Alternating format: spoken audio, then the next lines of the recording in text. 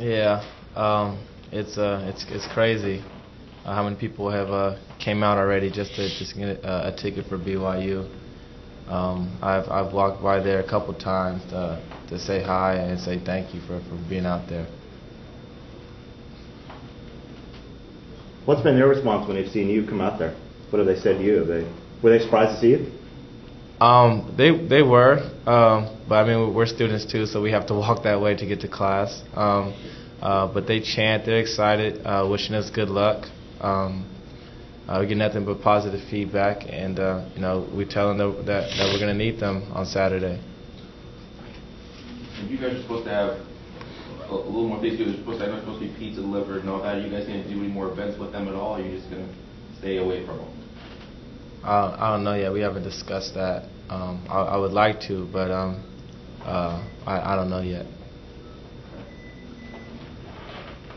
This late in the season, you guys are tired, played almost your full schedule. How beneficial is this bye week going into the matchup on Saturday?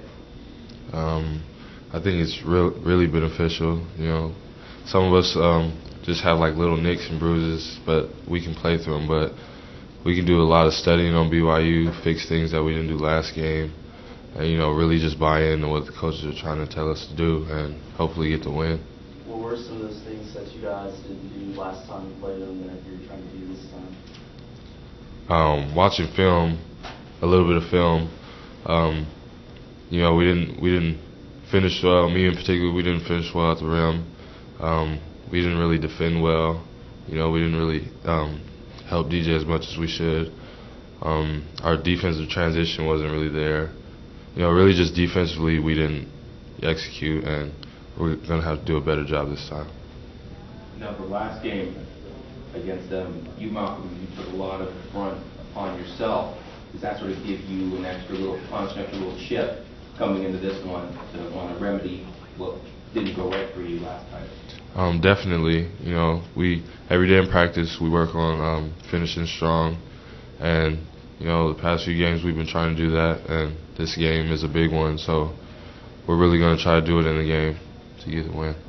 Now, we're talking before about that bye week issue. Has that made this game sort of had an NFL feel for you, setting up on Monday, going through the week, seeing it build up? What do you think about NFL type idea of this game? This is a huge game. Everywhere I go, I just hear good luck or something from someone. We're not really trying to put too much pressure on ourselves, but we're gonna play hard. BYU's gonna play hard. They always do, and it's just gonna be two tough Mountain West teams playing hard. Now, you guys talked about looking at film. The past few games, Jimmer Fredette's still putting up the performance, but he's been kind of struggling from the field. Have you guys seen anything new that he might be able to exploit? I think that the key thing that we're going to try and do is this time is keep fresh bodies on him. It may not seem like it, but he is a human. He has to get tired sometime. And I think if we have the ability to keep fresh bodies and put a little bit more length on them, like we did the first game, and have Billy have him shoot over the top, which is difficult. I think that might play to our benefit. So just keeping fresh bodies and length to help tire them out and kind of slow them down. So you're talking about length, so you're obviously not really referring to yourself there. Who would you be guarding? Emery, most likely, catch shoot guy. Great player, a guy who can really go off in any given moment. That'd probably be my first task is guarding him. But yeah. Would you consider Emery to be their most challenging non-Jimmer player on that team, or is there someone else that you guys think is right underneath?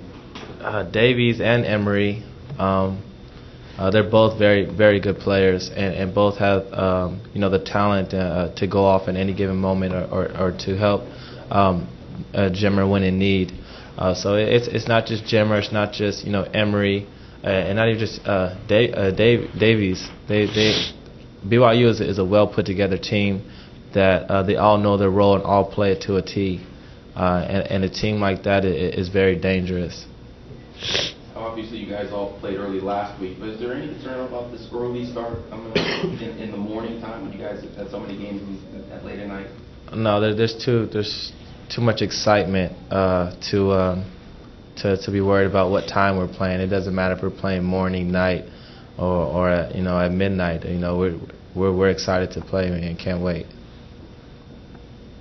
Now with BYU coming to our house, I know the show has some pretty crazy things planned. How much of an advantage will the show give you guys?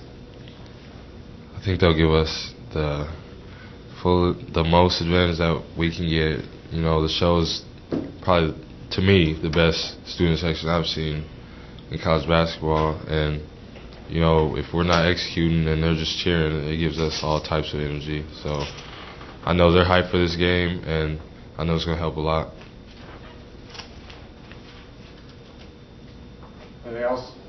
Yeah, you guys have gone to the point where there's hardly anyone in the stand, to a point you walk past hundreds of students sitting in line. Tickets for this game are now going for hundreds of dollars. What do you think when you hear that sort of excitement?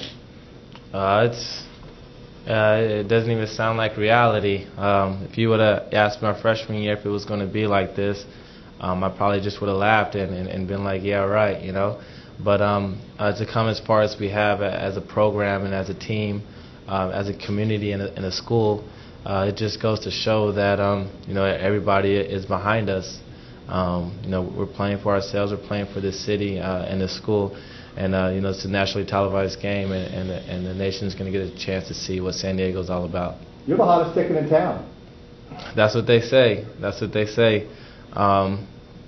And we appreciate it. I mean, people hitting you up for tickets? Yep, I even had to turn some family members down for this game. But it is what it is. Can't get caught up in the ticket game. Just got to get ready for BYU.